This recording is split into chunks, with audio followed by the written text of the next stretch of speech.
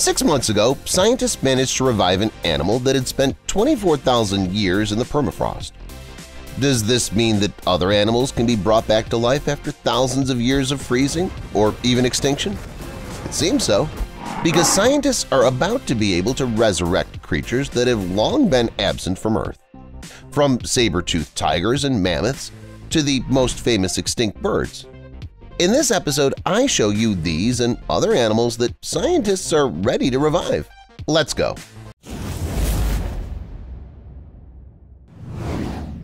Saber-toothed tiger. Which one of you here likes the Ice Age animated film? Which of you likes Diego the most? If it's this charismatic cat that you like, then I can make you happy. The real Diego may be about to reappear on our planet. Saber-toothed tigers, by the way, should be more correctly called saber-toothed cats. But for convenience, I'll continue to call them tigers. Scientists believe that saber-toothed tigers became the first animals on the planet that were completely exterminated by humans. It happened about 10 to 11,000 years ago.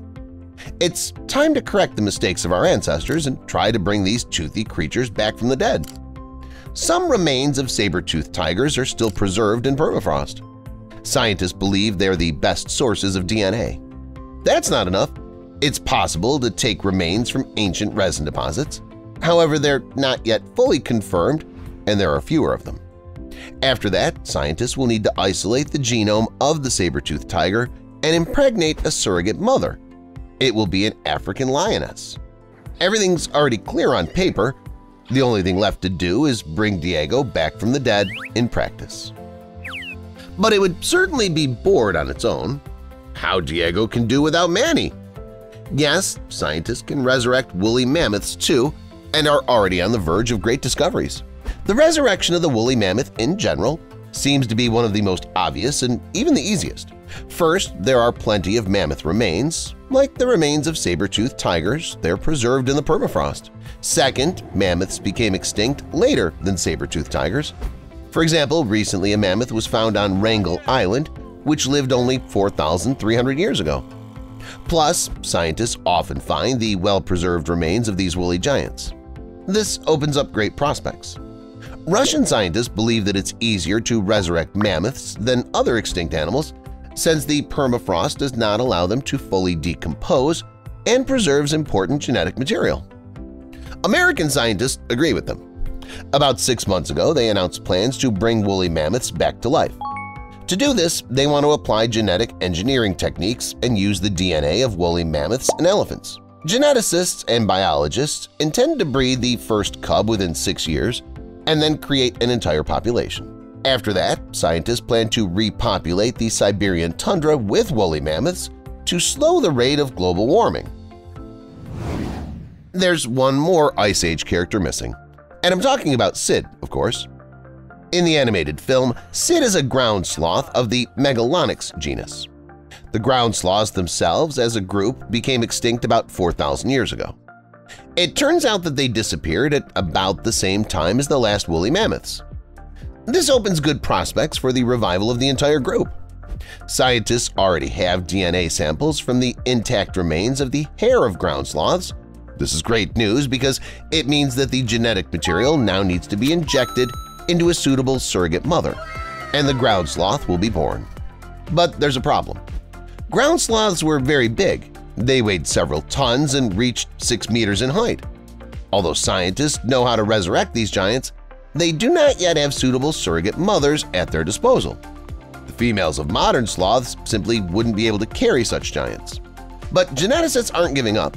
They're confident that in the near future it'll be possible to raise an embryo in an artificial womb. Okay, we're done with the trio from Ice Age. Perhaps they can all be found in reality in the near future. But what about other extinct animals?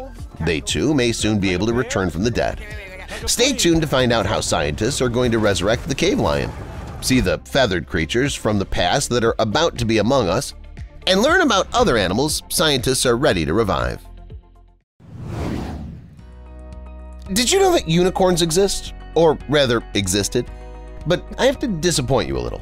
I'm not talking about those fantastic creatures from myths and legends. I'm talking about the Siberian unicorn, the name of Elasmotherium. the extinct rhino.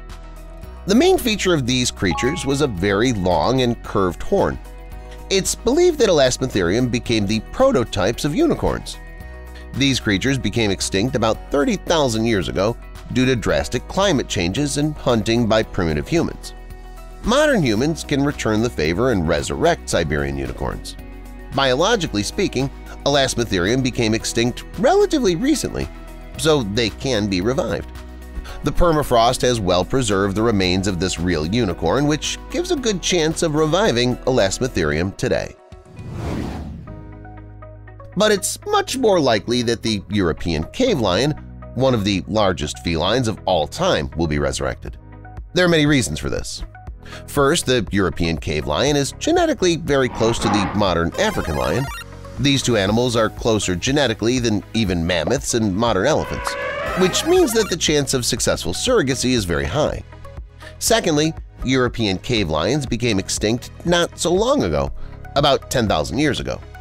Thirdly, the biological material for the reconstruction of the prehistoric big cat DNA is more than enough. For example, 3 European cave lions were found in Yakutia, Russia in 2015 and 2017.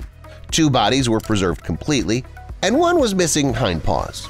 A European cave lion was also found in 2018 in the north of the West Siberian Plain. The news is good. If scientists reconstruct the European cave lion's nuclear DNA, it could be attempted to be inserted into the genome of the modern African lion. So far, the efforts of scientists have not been successful. The preservation of remains was not enough, so the researchers were able to isolate only some fragments of DNA. But success is not far off. A few more years of research and attempts, and the European cave lion may well revive. Dodo. Sadly, this bird is long gone. It's become a symbol of the destruction of species through careless and barbaric invasion of established ecosystems. When people settled the island of Mauritius, it instantly exterminated all the dodos that were defenseless and unafraid of strangers because they could do no harm. Throughout the 17th century, humans ruthlessly destroyed the natural habitat of the dodos, while the animals they brought in ravaged dodo nests and competed for limited food resources. Eventually, the last dodo died in 1662. But not all is lost.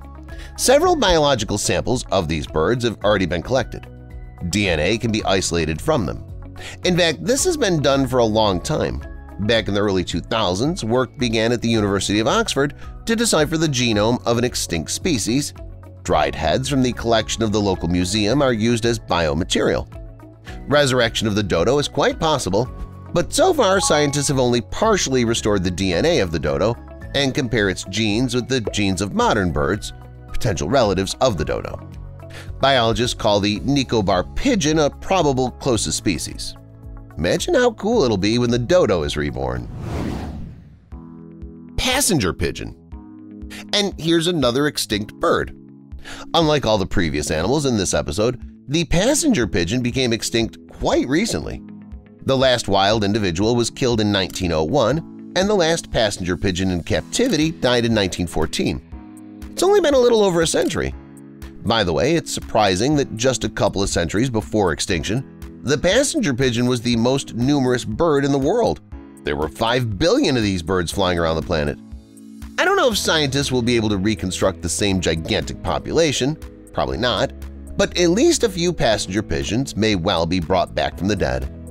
American geneticist George Church proposes to recreate the genome of the passenger pigeon by combining DNA fragments from various samples. The DNA can then be injected into the nuclei of the stem cells of the common pigeon or the band-tailed pigeon and make them turn into embryo cells, which will later form the bird's sex organs. The next step is to introduce the cells into the eggs, which will produce chicks that look like a common pigeon or a band-tailed pigeon but contain the DNA of an extinct bird in their cells. It will remain to cross the hatched birds. Their offsprings will have signs of the passenger pigeon. And lastly, there's another animal that became extinct not so long ago. The aurochs became extinct in the first half of the 17th century. It was, as usual, due to human activity. Our distant ancestors were very fond of hunting aurochs in the forest steppes and steppes of the Eastern Hemisphere, and this led to sad results for the whole species. But we can apologize to these animals by trying to resurrect them. In fact, scientists of the Third Reich tried to do so back in the days. However, as a result, they did not resurrect the aurochs but bred a new breed, heck cattle. In general, that's a good result, but modern scientists still intend to resurrect aurochs, but not to create a new species. For example, researchers from the Netherlands hope to breed an animal that will match the extinct bull in appearance, size, and behavior.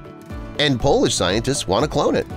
The country has an association for the reproduction of the aurochs.